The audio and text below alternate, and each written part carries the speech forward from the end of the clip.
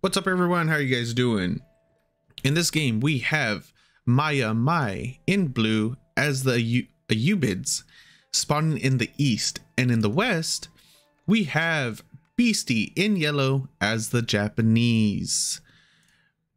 We have Beasty sending out one of his villagers already, going for early dock in the middle of the map in crap, I forgot the name of the map. Oh yeah, MiyaMy. Sorry about that. I completely forgot the name of the map for a second there. So we do have the dock coming down for Beasty on yeah, I guess that'd be the best place, or he could have put it up here. It's going to be a little bit easier to scout for his for the Ayyubids player, since it is going to be on essentially Maya's side of the map.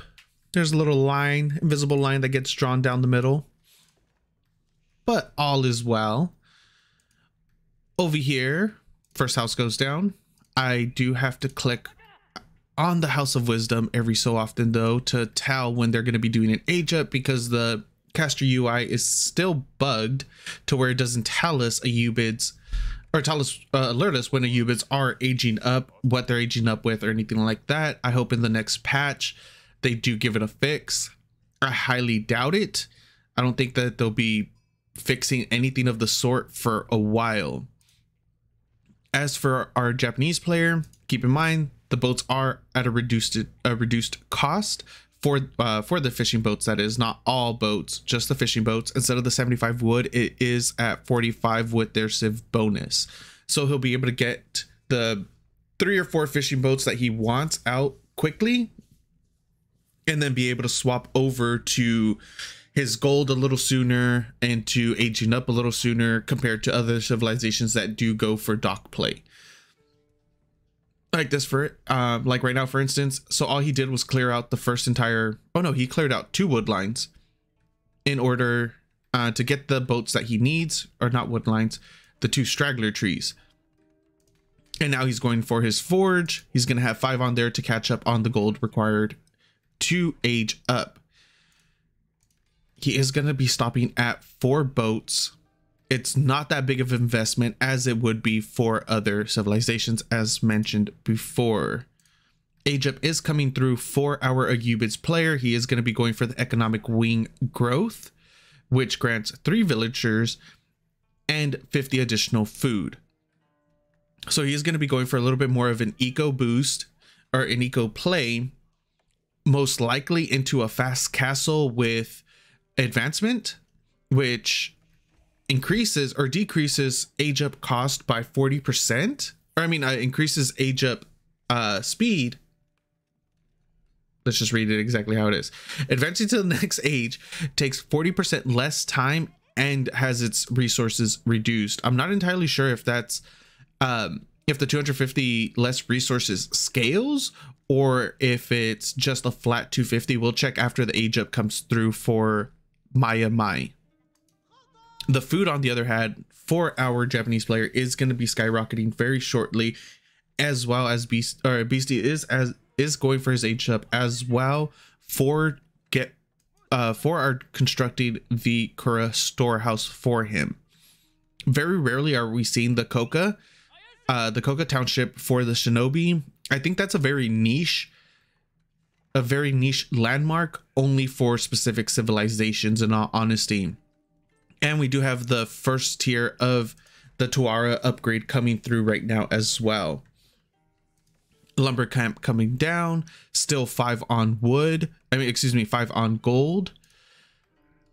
So for me, what that signifies is he's going to be attempting to go for a fast castle instead of for a feudal play, because at this point, usually you would want to pull off maybe 2 of your villagers from gold, switch them over to stone in order to get your daimyo.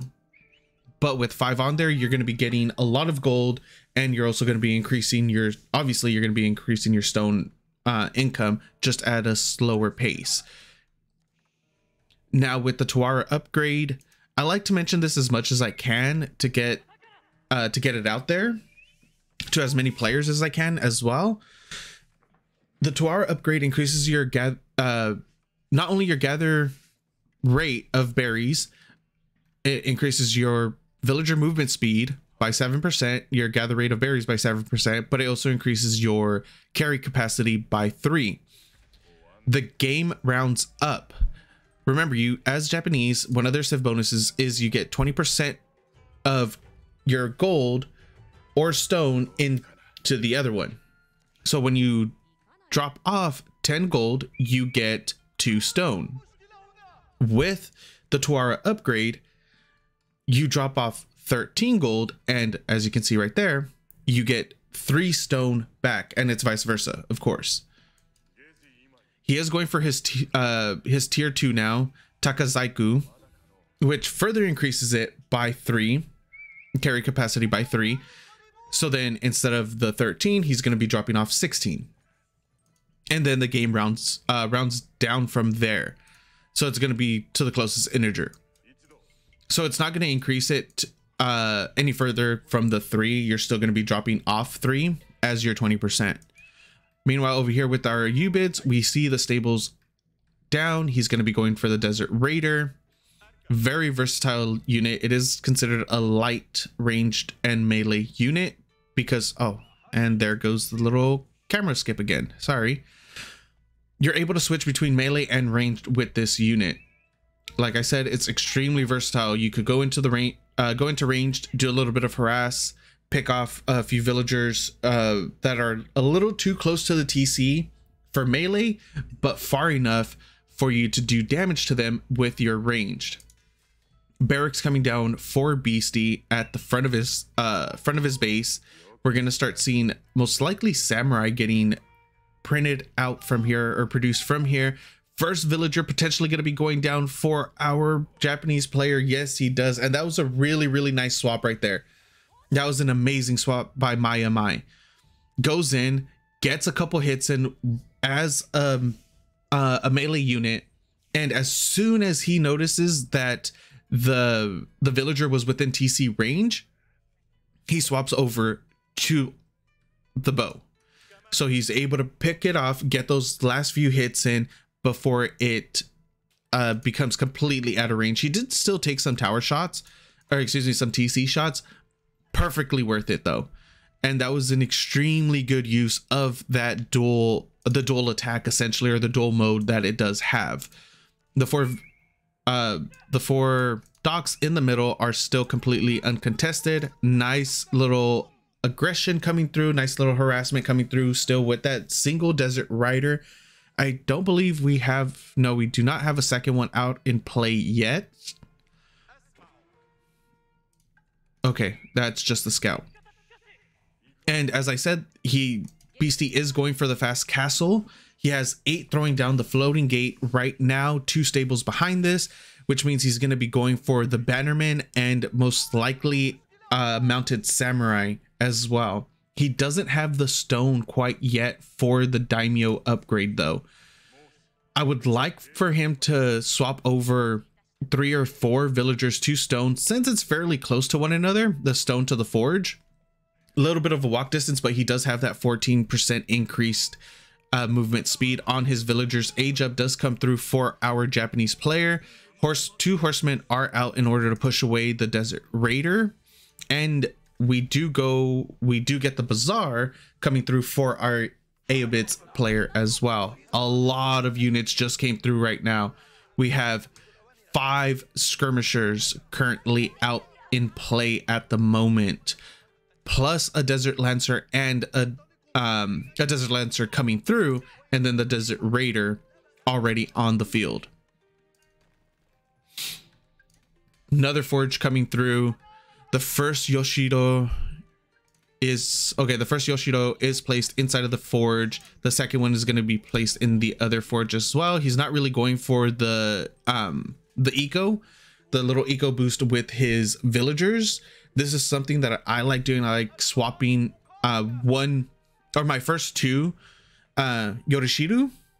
One will go into the TC, get that 25% villager production rate increase, and then the second one will go into either a forge or a farmhouse, depending on what's being harassed. If it's my food that's being harassed, then I'll drop one inside of the farmhouse, if it's my gold, then I'll put one inside of or excuse me, I said that backwards. It's whatever I could secure, right? So I'll drop one usually inside of the forge though, because the gold is a lot more beneficial in the long run anyways. Nice little attack coming through right here. Two mounted horsemen, or two mounted samurai, a horseman, but still no bannerman. Where are you, Mr. Bannerman? There is one out. I think he's just, yeah, he's still chilling in the back. The Bannerman. A little bit of, I don't think Beasty was able to get any kills, but he did lose both of his horsemen that he had with this army. Attempted run by over here. Gonna be able to grab one villager, a second villager. Is he gonna be able to get a third? Nice little charge off on the scout. He's gonna be able to get a fifth villager. 5 villager total have been killed by our Japanese player. Meanwhile, our Ayyubids has been able to take 2. In Beasty fashion, popping the Wololo just to try to distract his opponent as best as he can.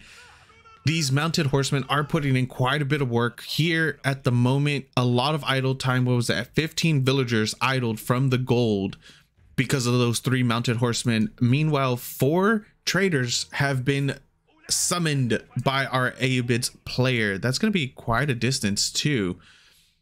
That's a really nice trade distance. Again, back over here at the other gold, another villager is going to potentially go down, as well as a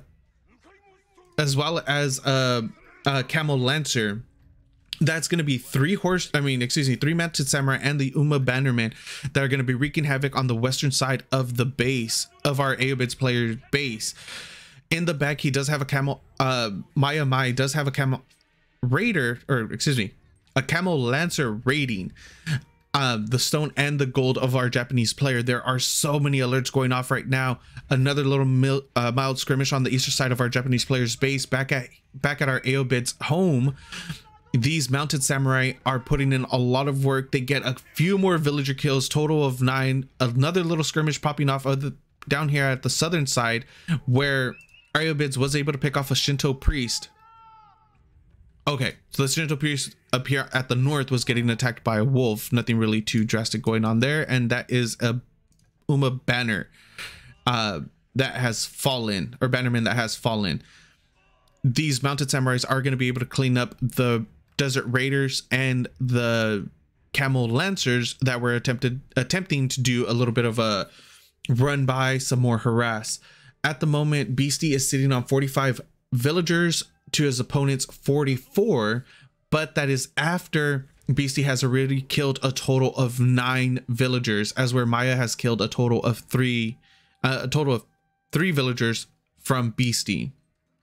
9 military supply for our Japanese player, 8 horsemen, 3 Shinto priests, and a bannerman. Bannerman will be coming up. As where for our Ayyubids, we have 3 camel lancers, 4 camel lancers now, and 4 swordsmen. Yes. Now we see outposts coming up for our Ayyubids player. First gold vein has been completely mined out. He is now going to be securing his second. I would like to see potentially one more, at minimum, one more outpost getting placed at this gold, since he has so many villagers there. He has a total of 26 villagers on this gold for one outpost. Wolves and mounted samurai are going to be attacking the eastern side of the map, picking off more and more villagers. He's lost one already, loses a second, third one going down. There was an attempted run by on the on Beasty's base. It gets cleaned up fairly quickly. These 4 mounted samurai are going to be able to leave, not completely unscathed though, and the traders are finally making their first rotation. So it's 43 gold. That's not bad. What is that? 86 gold total for the trip. And now he has 8 traders. MiyaMy has 8 active traders at the moment. That's going to be a decent chunk of gold that he's going to be getting, but that's not what he needs at the moment. That is a good amount of mounted samurai attacking the the Ayyubids gold base right now. Good charge comes off. 3 villagers go down. 4, 5. Beasty is attempting to micro his way into the middle of the pack in order to pick off even more villagers. Another 3, 4 have gone down, a total of 21 kills. He is just microing his little heart out, trying to grab as many potential kills as he can. 27 total villagers have went down and more are falling. They're getting mixed. They did get mixed up into the fight for a moment there. A few villagers were sent back to the gold preemptively. 1 has gone down. 2 more potentially will be going down. Beasty is taking this fight so easily, even with that 20% damage reduction that they give. Wololo is going off in the back. GG gets called. Game goes to Beasty. Whew. Thank you guys for watching. I hope you enjoyed it. I really appreciate it, and I'll see you guys next time.